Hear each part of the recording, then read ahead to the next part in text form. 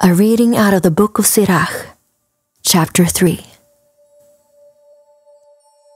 Hear me, your father, O children, and do accordingly, that you may be safe. For YHWH has given the father esteem over the children, and has confirmed the authority of the mother over the sons. Whoever esteems his father makes an atonement for his sins, and he who esteems his mother is as one who stores up treasure. Whoever esteems his father shall have joy from his own children, and when he makes his prayer, he shall be heard. He who esteems his father shall have a long life, and he who is obedient to YHWH shall be a comfort to his mother. He who reveres YHWH shall esteem his father, and shall do service unto his parents as to his masters. Esteem your father and mother both in word and deed, that a barakah may come upon you from them. For the barakah of the father establishes the houses of children, but the curse of the mother roots out foundations. Do not rejoice in the shame of your father, for your father's shame is no esteem unto you. For the esteem of a man is from the esteem of his father, and a mother in shame is a reproach to the children. My son, help your father in his age, and do not grieve him as long as he lives. And if his understanding fails, have patience with him, and do not despise him when you are in your full strength. For the relief for your father shall not be forgotten, and instead of sin, it shall be added to build you up. In the day of your affliction, it shall be remembered. Your sins also shall melt away as the ice in the fair warm weather. He who forsakes his father is as a blasphemer, and he who displeases his mother is cursed of Elohim. My son, go on with your business in meekness, so you shall be beloved of he who approves. The greater you are, the more you humble yourself, and you shall find favor before YHWH. Many are in high places and of name, but mysteries are revealed to the meek. For the power of YHWH is great, and he is esteemed by the lowly. Do not search out that which is too hard for you, neither seek that which is above your strength. But what is commanded, think upon this with reverence, for it is not necessary for you to see with your eyes that which is secret.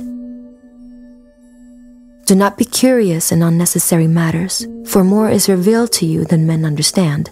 For many are deceived by their own worthless opinion, and evil suspicion has overthrown their judgment. Without eyes there is no light. Do not profess the knowledge which you do not have. A stubborn heart shall suffer evil in the end, and he who loves danger shall perish in it. A hard heart shall be loaded with sorrows, and the wicked man shall heap sin upon sin. In the punishment of the proud there is no remedy, for the plant of wickedness has taken root in him. The heart of the clever shall understand a parable, and an attentive ear is the desire of a wise man. Water shall quench a flaming fire, and kind deeds make an atonement for sins. And he who repays good deeds remembers that which may come after, and when he falls, he shall find a support. Chapter 4. My son, do not rob the poor of his living, and do not allow the needy eyes to wait long.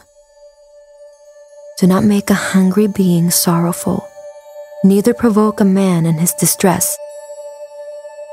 Do not add more trouble to a heart that is tortured, and do not delay to give to he who is in need.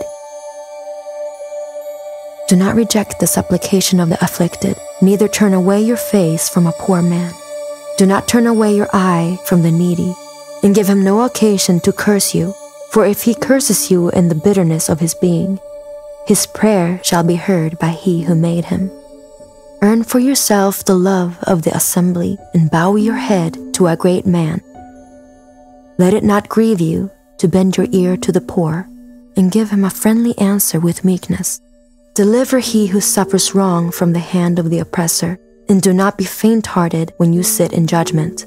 Be as a father to the fatherless, and like a husband to their mother. So you shall be as the bane of the Most High, and he shall love you more than your mother does. Wisdom exalts her children, and lays hold of those who seek her. He who loves her loves Chai, and those who seek her early shall be filled with joy. He who holds her fast shall inherit esteem, and wherever she enters, YHWH shall barach. Those who serve her serve the Kadosh One, and those who love her YHWH loves.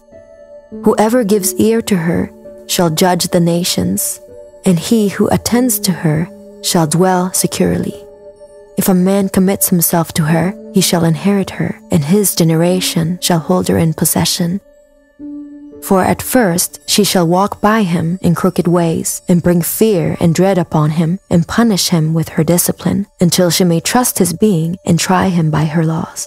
Then she shall return him to the straight way, and comfort him, and show him her secrets. But if he goes wrong, she shall forsake him, and give him over to his own ruin. Watch for opportunity, and beware of evil, and do not be ashamed when it concerns your being. For there is shame that brings sin, and there is shame which is esteem and favor.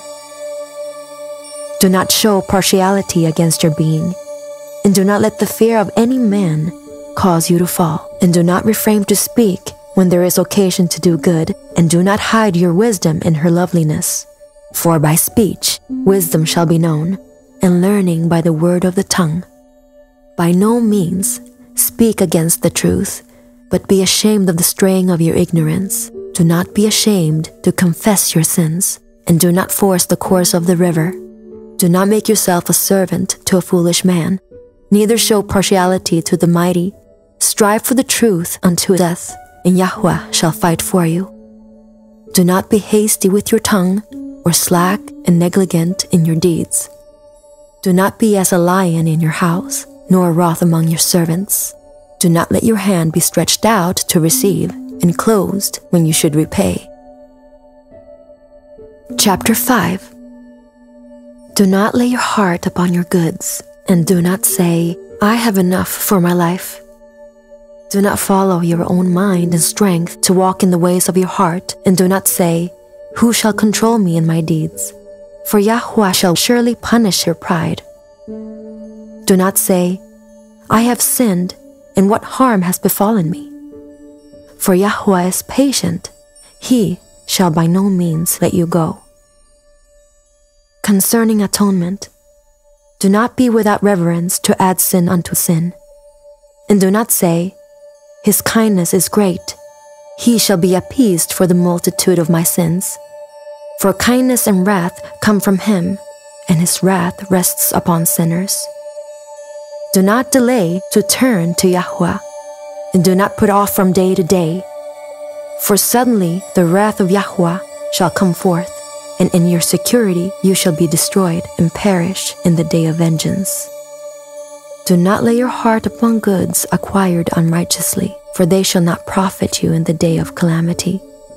Do not winnow with every wind, and do not go into every way, for so does the sinner that has a double tongue. Be steadfast in your understanding, and let your word be the same. Be swift to hear, and let your being be sincere, and give answer with patience. If you have understanding, answer your neighbor. If not, put your hand over your mouth. Esteem and shame is in speech, and the tongue of man is his downfall. Do not be a whisperer, and do not lie in wait with your tongue. For foul shame is upon the thief, and an evil condemnation upon the double-tongued. Do not be ignorant of any matter, great or small.